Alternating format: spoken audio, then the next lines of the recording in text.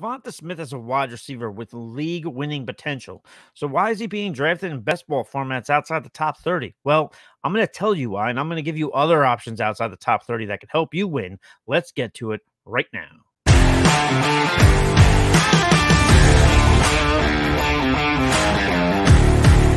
What's going on, everybody? This is Team Rise or Fall. My name is Michael Hoff. Follow me on Twitter at the FF Realist. Let's jump right into it. Devonta Smith, as mentioned in the open, drafted 10th overall by the Philadelphia Eagles. This is a wide receiver who has had over 30 receiving touchdowns in the last 2 years. So why is a player like this, a Heisman Trophy winner, drafted 10th overall? Why is he outside the top 30 right now? Well, I'll tell you why. It's because of the team that drafted him, the Philadelphia Eagles.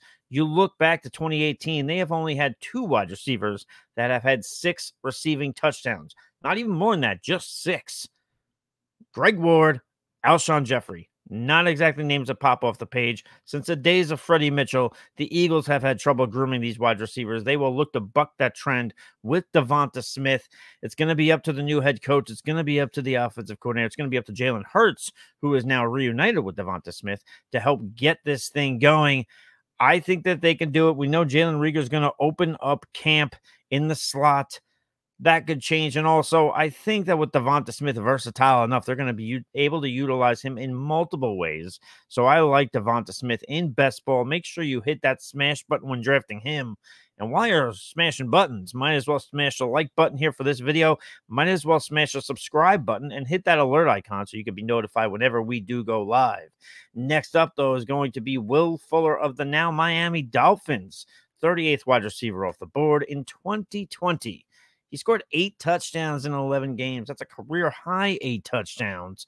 Now, why didn't he play a full 16? Well, wasn't injuries this time. Matter of fact, it was a PED suspension. So Fuller decides to sign a 1-year prove-it deal, and he goes over to Miami. Now, the big disclaimer here with Will Fuller is going to be the fact that Deshaun Watson, as of now, unless there's a trade, I'm sure Watson's hoping for it, Will Fuller is going to be playing with Tua, so it's going to be up to Tua to air it out. I do think we could see some situations. I know there's a lot of question marks with Tua, but I think Will Fuller can serve as a safety valve for Tua to air the ball out, let Fuller get under it, let him catch it. Listen, best ball formats, you just need a couple big games, and I think Will Fuller, we've seen him do it before. There's a reason why that name is familiar to you. I think that he can help this Miami Dolphins offense, and he can help your best ball lineups. So Will Fuller right now, 38th wide receiver off the board. You can do a lot worse than that. Next up for me is going to be Marquise Hollywood Brown, 44th wide receiver off the board. Listen, Mark Andrews was talking today in camp, talking about how Marquise Brown is going to absolutely tear it up this year, a different wide receiver than we're used to. And listen, one thing we're used to with Marquise Hollywood Brown might not be consistency all the time. I know he had a lot of trouble early on in the season last year, but this is a wide receiver. You saw the graphic. It was so nice. I'm going to flash it twice. He had 3 games with 15 or more points in the last 6 games. You remember that Monday night game against the Cleveland Browns, that absolute barn burner. He delivered in that game with a touchdown late. He's also caught a touchdown in 40% of his regular season games.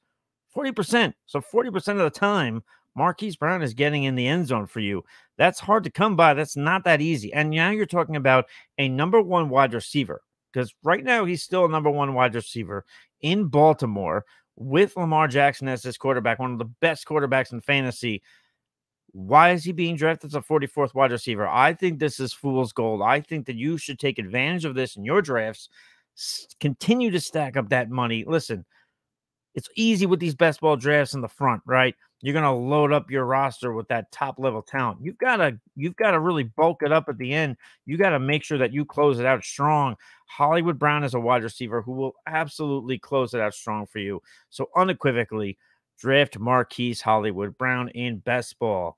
Next up for me is going to be one of my favorite plays, and that is Michael Gallup of the Dallas Cowboys, 47th receiver off the board right now. Last 2 years, 100+ targets. Not a ton of wide receivers are able to do that sort of thing. And here's the other thing I really like about Michael Gallup.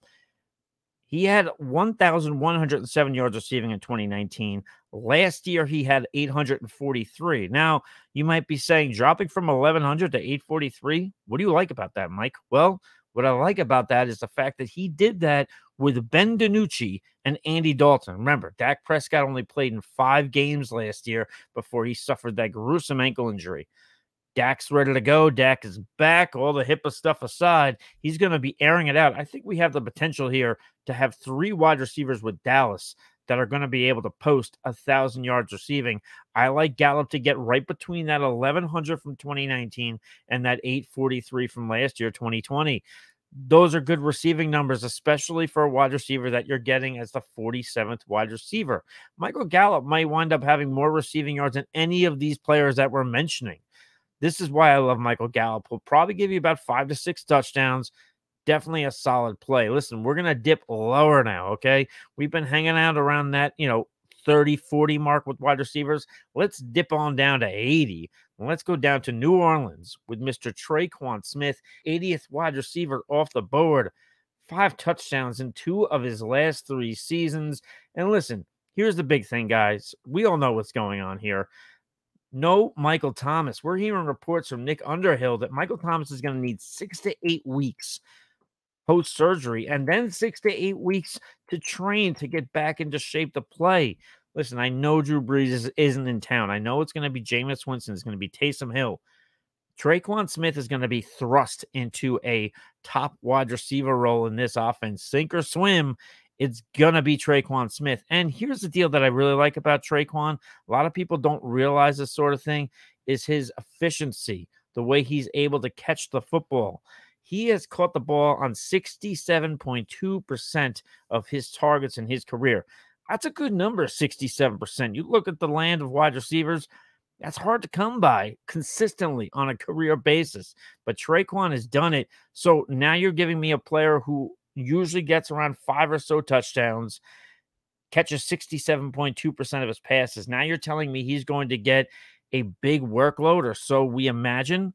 Listen, they're signing guys like Chris Hogan. There's not incredible competition here for Tre'Quan Smith, and you're getting him as the 80th wide receiver in best ball formats right now. Absolute slam dunk. I don't see why not. Listen, if it was early on, if you're asking me to spend Michael Thomas price on Tre'Quan Smith, then absolutely not. No, I'm not doing it. He's never had more than 35 receptions in a season. But you're asking me to take him at 80. I'm going to run that risk, and I think it's going to pay off. So definitely take advantage of that today. Another wide receiver. We got 2 more wide receivers for you, and I'm going to go with a guy who is a little more familiar, a little bit more of a stable name. I mean, at least he used to be. Now he's getting a little bit older. Listen, he's played for 13, 14 years. He has seen his career stem from places like Philadelphia to Washington to Tampa Bay. Now he's going to LA. He's going back to Cali, his hometown, went to college at Cal. Now we have Deshaun Jackson playing for the LA Rams, playing for Sean McVay, 105th wide receiver off the board. He has averaged 17.4 yards per reception in his career. I know Cooper Kupp is there. I know Robert Woods is there. Here's the deal. You're not banking on, I need this guy to get 100 targets. I know it's nice to have. We talked about Michael Gallup. It's nice to have that luxury. But in best ball, you really just need the home runs. And if Deshaun Jackson has taught you anything throughout his NFL career, is that he is a home run hitter. Even to this day, injury questions aside, he can hit the home run. And again, if you have injury concerns, this is why he's being drafted as 105th wide receiver overall. You're not using a lot of draft capital to get yourself a Deshaun Jackson. So I would jump on Deshaun Jackson. I don't hate it. Listen, the other thing I really like about Deshaun Jackson is Matthew Stafford being there with Sean McVay. We know Sean McVay had some trust issues with Jared Goff. Sean McVay went out and sought Matthew Stafford. He made sure that they got Matthew Stafford. He spent a lot. The Rams aren't going to be having a first-round pick until your kids are going to college, and it was all to get Matthew Stafford.